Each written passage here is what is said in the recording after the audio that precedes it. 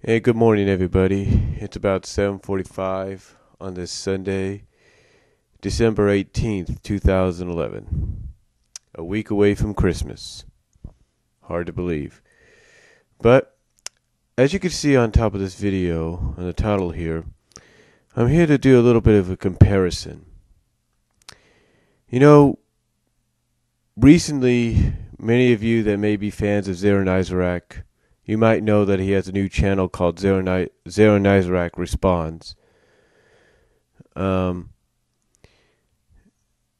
and one of the respond videos he did was my questions that I sent to him.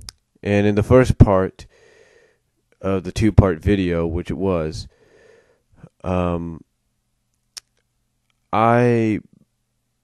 basically asked him about the whole what his thoughts were on the whole Sally situation in the comic books. And he gave a great example. In fact, I briefly mentioned this a couple of times. And he said basically that this is obviously seems to be the Archie Comics, Ian Flynn answer to the Phoenix, if not the Dark Phoenix saga.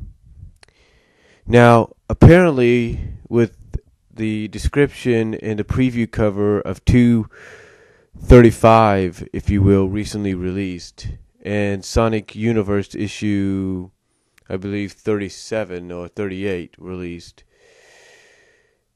it kind of makes people wonder exactly what's going to go on. You see, a lot of us pretty much figured that Silver was going to be playing an integral part in the upcoming story arc. Well, the thing is, we don't know how big of a part he's going to play. Because according to the description, according to the title of the description, it's called Remember the Fallen. And one of the final things it says, and some of the key words that it says is, something's going to happen that's going to change the team forever. And it's basically asking, will Silver be able to do something before the weary Sonic interrupts him, or vice versa, or something like that. Again, I got to look at it. I'm pretty sure a lot of you have seen it. Now, a lot of us have gone on record and have said, if not agreed upon, the fact that eventually Sally is going to be restored. We just don't know when and where. Now, as I mentioned at the beginning, Zero Nizarak said that this seemed to be the equivalent of the Phoenix Dark Phoenix saga of the Sonic the Hedgehog comic book, which is true, because it's more so in the fact of the Dark Phoenix, basically. But anyway, a lot of people want to know. Well, not a lot of people. But, let's kind of do a comparison between the Dark Phoenix saga and this. In any other situation, as I've mentioned before in the past, one of the things that really gets at longtime fans, if not newer fans, that support and are behind all the characters, including the characters that are the victims, is the fact that the characters have to fight each other. We have seen this on numerous occasions, not just in the Sonic the Hedgehog comic book, but we've seen this on numerous occasions in the Dark Phoenix saga, most importantly, as well as some other media outlets as well. But the comparison with the Dark Phoenix saga and this current story arc in Sonic is the fact that in the Dark Phoenix saga, despite what version you read, or what media version you read, basically, or watch, basically the X-Men had to fight Jean. And Jean, as the Dark Phoenix, ended up doing things that she had no control over. She tried to have a control over, but she didn't. And it wasn't until the end to where eventually, she was able to gain control. Again, despite what version you watch or read, that's the result. Now, some people I know will probably disagree and say it's no way comparable to the to the Dark Phoenix saga. It's not like that. That might be true, my friend, but let's take a look at certain things. The editor-in-chief, Paul K, or PK, or Paul Kaminsky, if you will, said that Sally had what was known as a Jean Grey syndrome. Now, not many people like hearing that. Not many people like hearing that. They don't like hearing a character having a syndrome or the similar characteristics of another character. They don't like to hear that.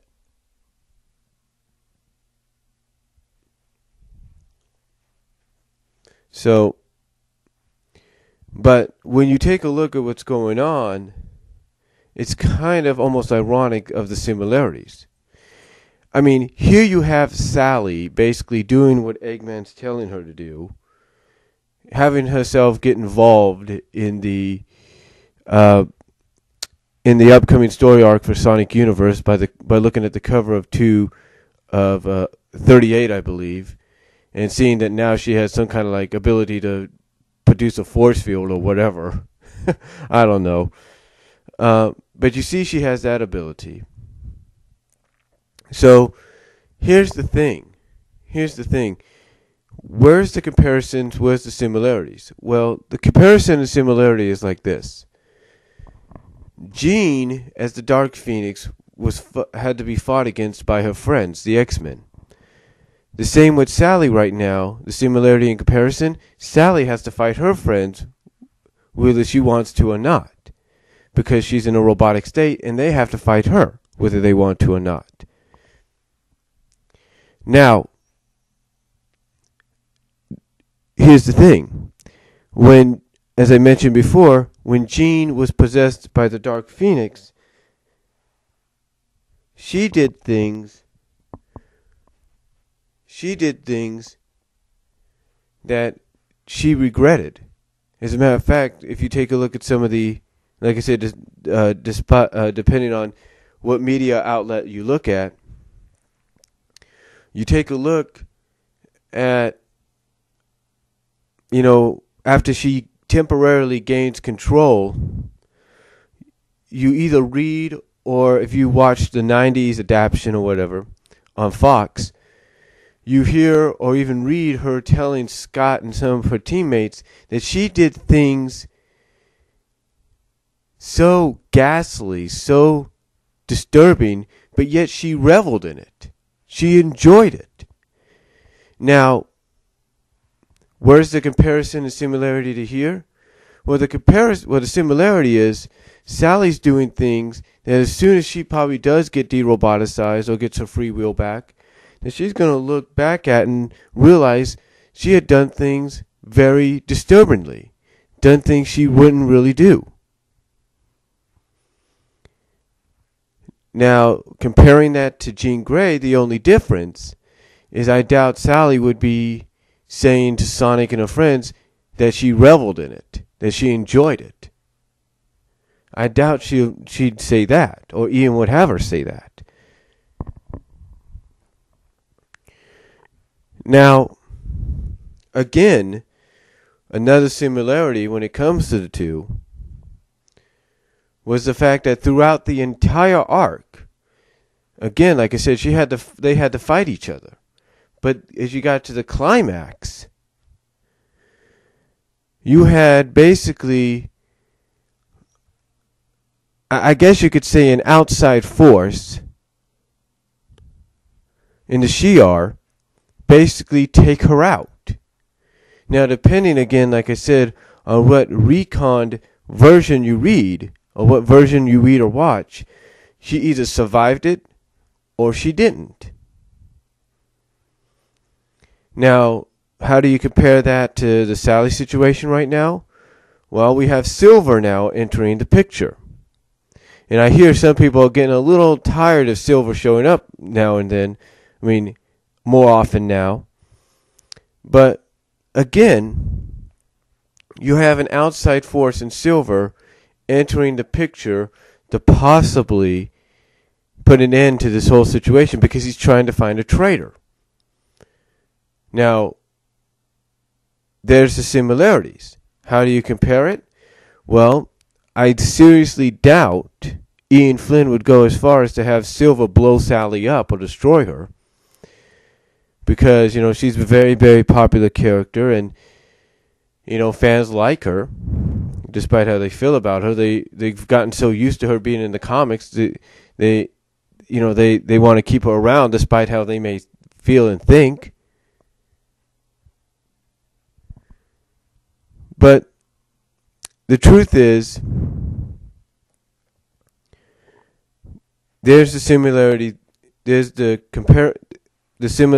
but the truth is, the comparison, though, and difference is the fact is yet to be known.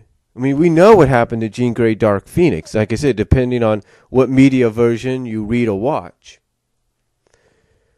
So, but yet we don't know the outcome of Sally. We don't know what's going to happen to her. Now, understandably, a lot of people have said that Ian Flynn and Paul Kay and anybody else involved have come out and said that the comic could survive without her. Now, I'm not saying that it can't survive without her, because it's been proven that even when she was around, it can survive without her being around, being in every issue, if you will.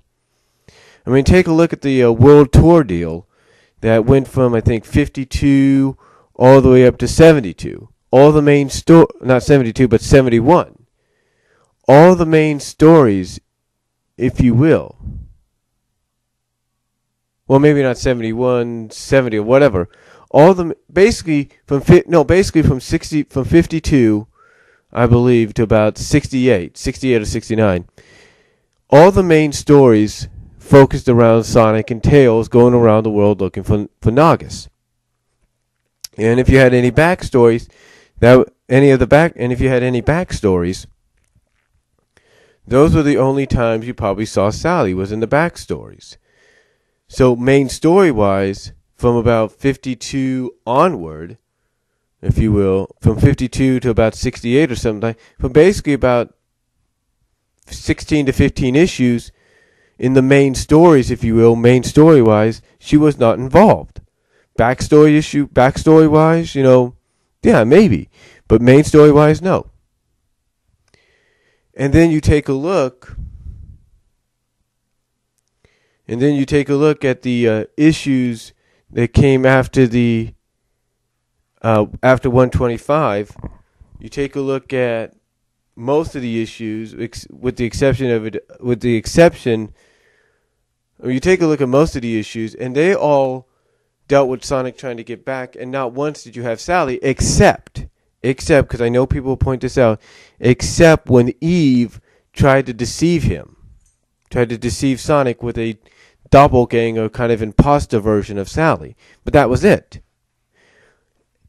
All the other time, it was just mainly Sonic trying to get back home. See what I'm saying? Yes, I do. So yes, I do acknowledge the fact that it could do fine without her. But the thing is, she has been such a main part of the comic, the continuity, and the franchise for nearly 20 years. For almost 20 years. That it's going to be hard for fans to want to see her go. It's going to be hard for fans to see her possibly get blown up, if you will. So, again, the big difference in comparison, the big comparison difference is yet unknown. We don't know what's going to happen. I mean, I've gone on record and have said that I feel, it's just my opinion, and I'm probably wrong, but I feel Silver is going to play an integral part, along with Nicole, along with Amy, and along with Sonic, in getting Sally restored back to not just mentally herself again, but eventually physically back to herself. And I wouldn't be surprised if time travel has something to do with it. So, that's all I'm going to say in this comparison, in this video where I compare the Dark Phoenix saga of X-Men to the current story arc of, to the Mecha Sally arc of Sonic. So, comment down below if you like, and I'll talk to you later.